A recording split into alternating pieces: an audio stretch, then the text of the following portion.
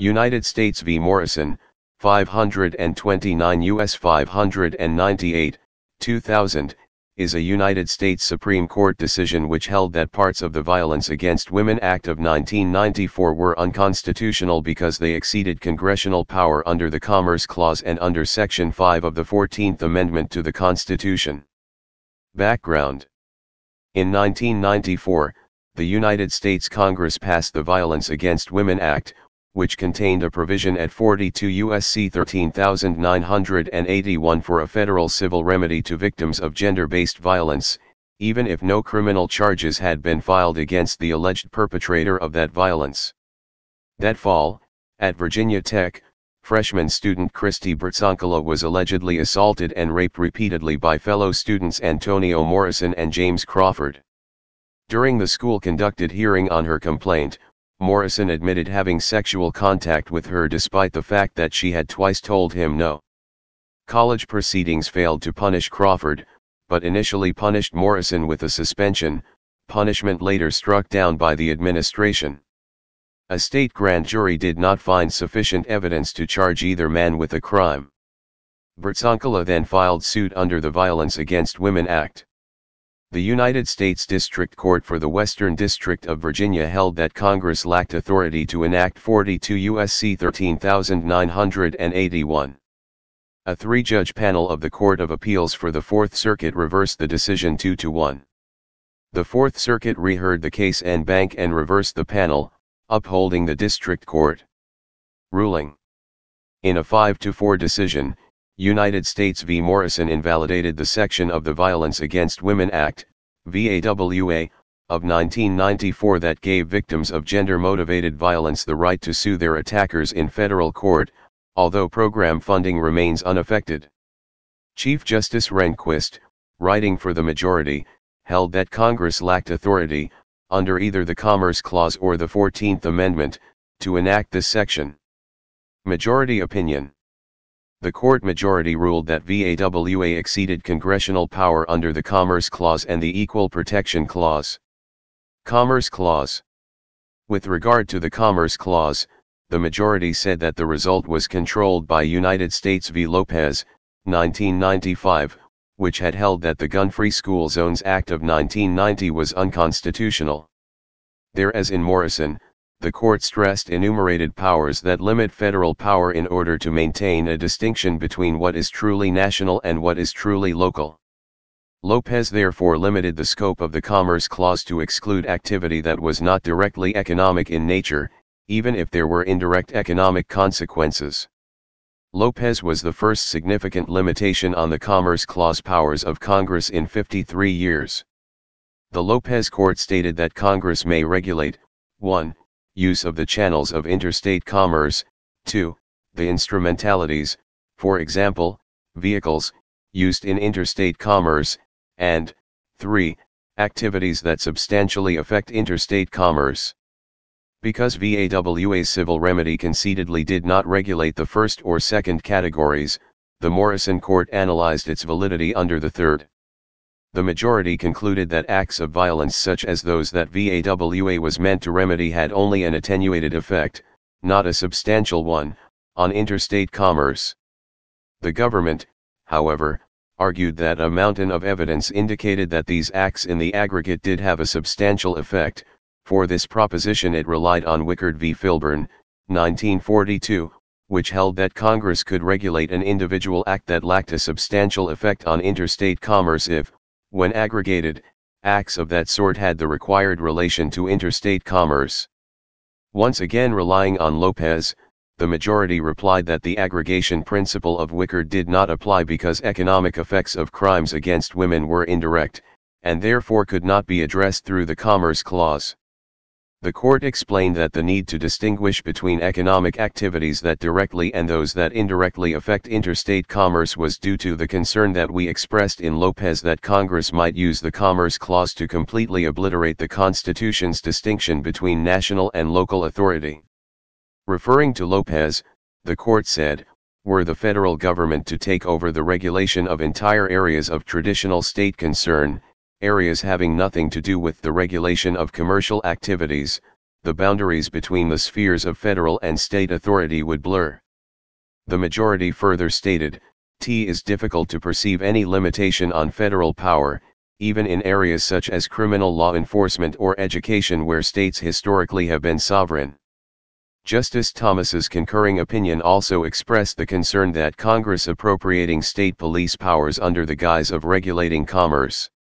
The majority, quoting from NLRB v. Jones and Laughlin Steel Corp., 1937, said that the scope of the interstate commerce power must be considered in the light of our dual system of government and may not be extended so as to embrace effects upon interstate commerce so indirect and remote that to embrace them, in view of our complex society, would effectually obliterate the distinction between what is national and what is local and create a completely centralized government.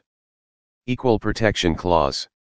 The court also held that Congress lacked the power to enact VAWA under the 14th Amendment, relying on the state action doctrine.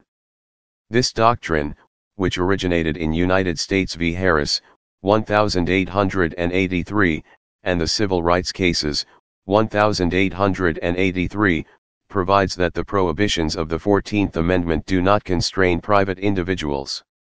The United States government argued that VAWA appropriately enforced the Equal Protection Clause's ban on governmental gender discrimination. Specially, the government argued that pervasive gender stereotypes and assumptions permeated state justice systems, and that these forms of state bias led to insufficient investigation and prosecution of gender-motivated crime, inappropriate focus on the behavior and credibility of the victims of that crime, and unacceptably lenient punishments for those who are actually convicted of gender-motivated violence. This bias, the government argued, deprived women of the equal protection of the laws, and the private civil remedy of VAWA was meant to redress both the state's bias and deter future instances of gender discrimination in the state courts.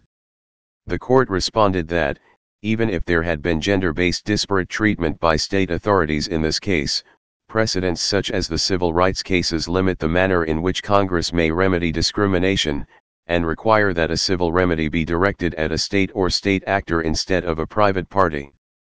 Such precedents, said the court, prohibit only state action, i.e., action by state governments and not private conduct. In other words, unequal enforcement of state laws caused by inaction is, by this interpretation, beyond the scope of the federal government's enforcement of the Equal Protection Clause. The majority reaffirmed the state action doctrine, and specifically reaffirmed the results reached in United States v. Harris, 1883, and the Civil Rights Cases, 1883, both decided 15 years after the 14th Amendment's ratification in 1868. In the Civil Rights Cases, the court had held that the Equal Protection Clause applied only to acts done by states, not to acts done by private individuals. Because the Civil Rights Act of 1875 applied to racial discrimination in private establishments, the court said in the Civil Rights Cases, it exceeded congressional enforcement power under Section 5 of the 14th Amendment. In Harris, the court ruled that the clause did not apply to a prison lynching, since the 14th Amendment did not apply to private actors, as opposed to state actors. A sheriff, a state actor, had tried to prevent the lynching. According to Morrison, assuming that there has been gender-based disparate treatment by state authorities in this case, it would not be enough to save 13,981 civil remedy, which is directed not at a state or state actor but at individuals who have committed criminal acts motivated by gender bias.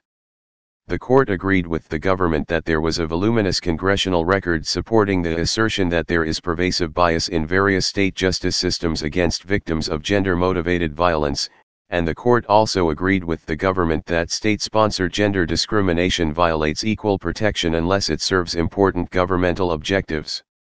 However, according to the majority, even if there is unconstitutional state action, that only justifies Congress in targeting the state actors, rather than targeting private parties. The government's argument was that VAWA had been enacted in response to gender-based disparate treatment by state authorities, while in contrast there was no indication of such state action in the civil rights cases. According to the court, However, the civil rights cases held that the 14th Amendment did not allow Congress to target private parties in order to remedy the unequal enforcement of state laws. To support this interpretation of the civil rights cases, the court quoted one of the congressmen who had supported the law that the civil rights cases struck down. There were state laws on the books bespeaking equality of treatment, but in the administration of these laws there was discrimination against newly freed slaves. To the majority, this quote indicated that the law deemed unconstitutional in the civil rights cases was meant to combat the same kind of disparate treatment against which VAWA was aimed. The majority continued that even if the government's distinction between Morrison and the civil rights cases was valid, the VAWA still was unconstitutionally aimed not at state actors but at private criminal conduct. Under City of Bruni v. Flores, 1997, the majority stated, Congress was required to adhere to the court's interpretation of the 14th Amendment, including the court's interpretation of the state action doctrine. The congruence and proportionality requirement of Bruni did not allow Congress to exceed the court's interpretation of the 14th Amendment. Although it had been widely believed that Section 5 of the 14th Amendment was a one-way ratchet, in which Congress could go beyond, but not fall short of, the court's interpretation of the Equal Protection Clause, that interpretation had been rejected by the court in Bruni in order to prevent what the court described as a considerable congressional intrusion into the state's traditional prerogatives and general authority. The belief that Section 5 was a one-way ratchet had been based on Katzenbach v. Morgan, 384 U.S. 641, 1966, in which the court had said that Section 5 of the 14th Amendment was a positive grant of legislative power authorizing Congress to exercise its discretion in determining the need for and nature of legislation to secure 14th Amendment guarantees. In Morrison, the court, as it had in Bruni, again distinguished Morgan, on the ground that Morgan had involved federal legislation directed at New York officials instead of private parties. The Morrison court also noted that, unlike the VAWA, the legislation in Morgan was directed only to the state where the evil found by Congress existed. Dissenting opinions. Justice Souter, joined by Justices Stevens, Ginsburg, and Breyer, argued that enacting VAWA was well within congressional power under the Commerce Clause, and stated that the majority was reviving an old and discredited interpretation of the Commerce Clause. Justice Breyer, joined by Justices Stevens, Souter, and Ginsburg, argued that it was primarily the responsibility of Congress, and not the courts, to put limits on Congress's power under the Commerce Clause. Joined by Justice Stevens, Justice Breyer contended that Congress had been sensitive to concerns of federalism in enacting VAWA, and expressed doubts about the majority's pronouncements on the 14th Amendment. According to the four dissenting justices, the 14th Amendment and 17th Amendment are not rips in the fabric of the framers' Constitution, inviting judicial repairs, and that amendments affecting states' rights like the 17th Amendment did not convert the judiciary into an alternate shield against the commerce power. Responses to Morrison. Morrison, like Bruni, Kimmel and Garrett, was part of a series of Rehnquist court decisions from 1999 through 2001 holding that Congress's enumerated powers do not permit various federal civil rights laws. The United States v. Morrison decision was also seen by the press as part of the Rehnquist court series of federalism decisions, mainly because of the court's previous decisions in Lopez and other cases. The Washington Post came out in favor of the Morrison decision. The court got it right. If Congress could federalize rape and assault, it's hard to think of anything it couldn't. Lawyer and writer Wendy Kaminer agreed with the courts that Congress had overstepped its bounds by invoking the Commerce Clause. The price of upholding VAWA's civil rights remedy is an unconstitutional grant of unlimited power to Congress, power that will not always be used wisely or with regard to individual rights. We need to combat sexual violence without making a federal case of it. Professor Catherine McKinnon criticizes the Morrison decision for relying on implicitly patriarchal legal reasoning. She argues that the Morrison decision reflects an attitude, pervasive in the American judicial system, that violence against women is a domestic issue and therefore less serious than male issues. Law professor Peter M. Shane said that the attorneys general of 36 states had endorsed the VAWA, and Shane argued that the endorsement exposes one of the more bizarre aspects of the Supreme Court's recent activism on behalf of state sovereignty. From the state's point of view, this campaign is often pointless and sometimes counterproductive. According to Shane, the 36 attorneys general called the Violence Against Women Act a particularly appropriate remedy for the harm caused by gender-motivated violence. Please subscribe and thanks for watching.